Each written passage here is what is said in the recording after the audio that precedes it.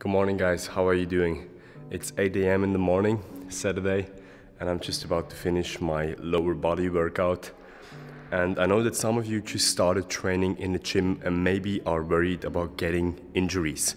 And trust me, I've gotten nearly all of them while training.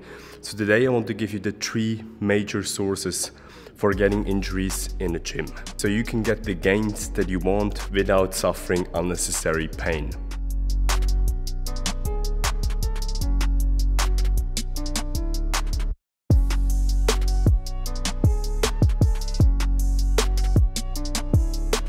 The first source of injury is cumulative trauma, which is doing an exercise wrong for multiple times.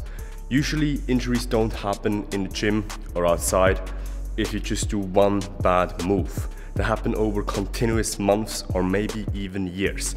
So this phenomena is called cumulative trauma, which then can lead to an injury.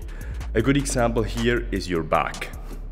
I suffered from lower back pain for a couple of months when I was about 18. It was because I did the squat wrong. You see, when you do the squat, you can go until 90 degrees with your legs, or you can go lower, but then your lower back makes a slight arc. It bends a little bit, and over time, this can injure your discs, which then can result in pain. Another important thing that you have to realize when we're talking about pain in general is that usually where you feel the pain is not what caused it. So you can feel pain in your upper back, but it can stem from your lower back. So pain is a kind of difficult topic to talk about. Now the second reason why people get pain in the gym is because of asymmetrical loads. When you re-rack the weight, for example, try to do as much as you can with both hands. Otherwise, if you do like one hand, you got asymmetrical loads on your back. The same thing in a different perspective happens when you're training too much of your chest and neglect your back muscles. This usually results in a bad posture or in shoulder injuries.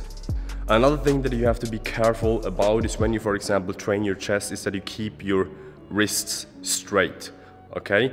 If you keep this asymmetrical, or if you keep this not in a straight line, while doing, for example, the bench press, okay, you increase your injury risk here on the wrist, okay? So keep your wrist straight. They have to load over the whole structure and not just on one point.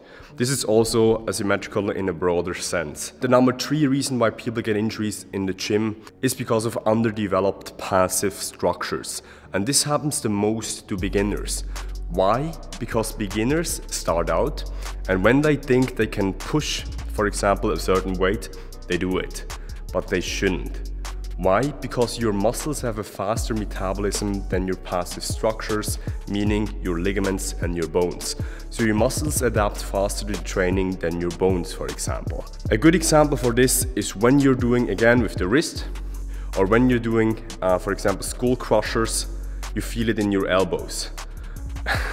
The passive, weird flex, but okay.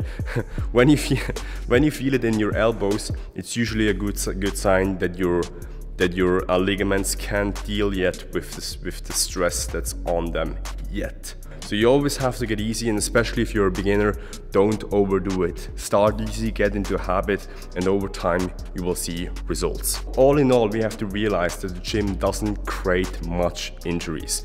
The baddest injuries that I ever got, for example, with my knee still, I never went to a doctor, but I often get knee pain, was from martial arts. Other sports are much more dangerous if you look at them than the gym. Okay, so you always have to put this into perspective. You just have to follow 3 major rules, okay, which is avoid cumulative trauma, always do your workouts with the best form possible, to avoid asymmetrical loads, so always train symmetric and pay attention to little details like the wrist, for example, when doing an exercise, and 3, give time to your passive structures so they can develop properly. So take it easy in the beginning. Okay guys, I wish you a great weekend. Hope to see you next time. QG out. Weird flex, but okay. If you like this video and want to know more about fitness, nutrition, mindset and health, and how these things can help you get the most out of your life, subscribe to this channel.